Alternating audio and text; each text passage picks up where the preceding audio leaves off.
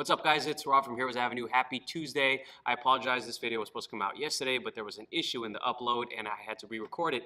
Anyways, what we're talking about today is a really cool topic, and it has to do with the DCEU Robin, and I should say the fate of DCEU Robin, because we got a tease in Batman v Superman, but the costume designer recently came out and revealed to us what really happened, and we're going to speculate on the direction Zack Snyder may go in his version of the Justice League, because we do know that Joker will be involved there, and we're going to really get into some theories towards the end of this video. Anyways, let's get into what happened, right? So you might have heard already. This news is maybe a couple days old now, but I want to let you guys know my thoughts. So I'm on Heroic Hollywood, that kind of sums it up.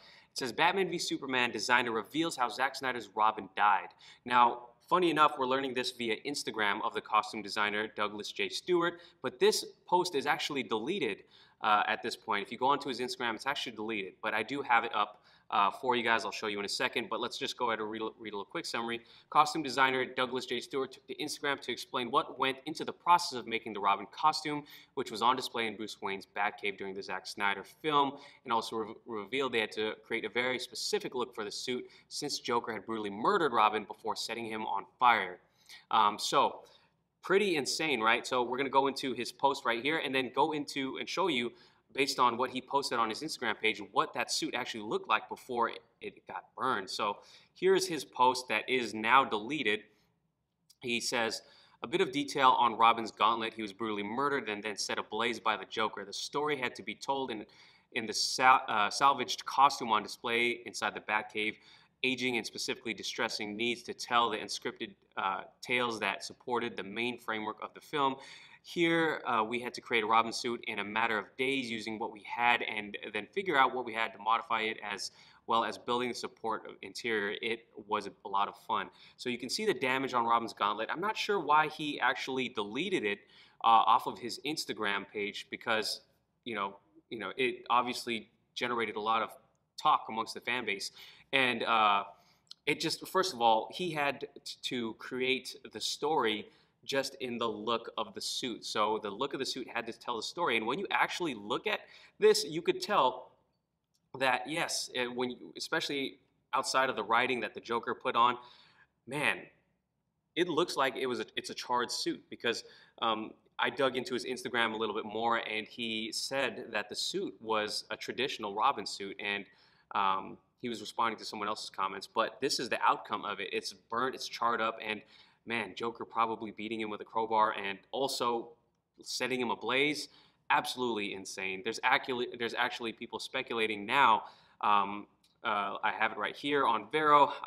Shay Lunsdale speculated that he was probably beat and set ablaze in Wayne Manor. That's why Wayne Manor looks like it does in BVS. And that makes all the sense in the world. And Zack Snyder actually liked this post on Vero, so pretty cool. So that's a pretty cool detail right there. But anyways, let's go on to Agent Brown's page. Look, Agent Brown is his Instagram name, and Douglas J. Stewart is the costume designer. So there's him posing with the bat suit right there. And let's go on to the image that he posted right here. He said, Robin started with a cannibalized stunt batsuit, snipped, nipped, trimmed, and tucked. A Robin suit was in there, wrapped on a special fiberglass form to enhance his anatomy.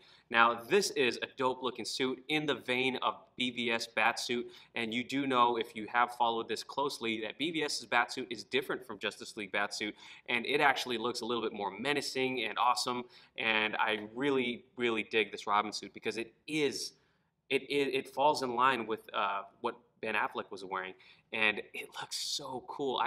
To be honest, you guys know I'm into, I make my own suits for big, like, little events and stuff. I'm not a serious cosplayer or anything like that, but this is something I feel like I want to make and put out into one of our events and wear for Halloween or something. This is a dope suit, just like Ben Affleck's Batsuit is a dope suit. Especially from the same designers as the BVS designers. So pretty cool to learn this information right here, and it just goes to show you how much work these costume designers actually put into it. They're actually storytellers as well, and they tell their stories in their work here. A little bit different than you know, movie making, but it is all a part of the process, and I appreciate people like this who put in all the detail. So you can follow him right there if you want. Agent Brown 1 is his handle. But I want to go ahead and get into a little bit of speculation into what we might get out of Justice League. And we do know that Zack Snyder has revealed to us who the Robin in this suit was. It wasn't Jason Todd, right? It was actually Dick Grayson. He said it in Vero posts in the past. He's alluded to the fact that his was going to be different. You know, people who assumed it was Jason Todd, you know, I think he one post on Vero, he even commented in, what makes you think it was Jason? And then he's even flat out said it was Richard or Dick Grayson in other Vero posts. So we know that his version of Robin would have been different. In Suicide Squad, I think they retconned that and said that Jason Todd had died. But I think in Zack Snyder's version, or it's pretty clear that this Robin who died was supposed to be Dick Grayson. Now, I got a question for you guys. Are you guys cool with that? Are you guys a fan of that? And I mean, obviously, I'm a big supporter of Zack Snyder on this channel. I'm going to support him for whatever he does, and I'm going to go ahead and take whatever work we get and judge it by that, just his work. But to be honest, I got to say, I would have preferred it if we got to see Dick Grayson be alive. I would have preferred to see Chris McKay direct the Nightwing movie as planned originally. It sucks we're not going to get that. But you know, funny enough, Agent Brown, who we were just talking about on his Instagram page, he commented, I think it was on this one, he commented that he speculates that, I can't find it now, he speculated that he thinks that it's going to be revealed in Zack Snyder's Snyder Cut that it's going to actually be Jason Todd. He thinks that we're going to get that revelation. And why would we get that revelation? Because we know Jared Leto's Joker is coming back to shoot additional photography. Maybe we're going to get a little bit of context into what's made Batman become so jaded in BVS. That would make all the sense in the world. That would be so cool. It could be cool if they just do a nightmare scene sequence too. Either way, I'd be happy. But it would be cool. It would be really cool to see what happened to Jason Todd. Will Zack Snyder stick to his guns and make sure it's Dick Grayson? Probably, most likely. But I have a question to you guys who are watching out there. How many of you out there would prefer him change it up and make sure it is Jason Todd as it was in the comics that was beaten by the Joker and killed?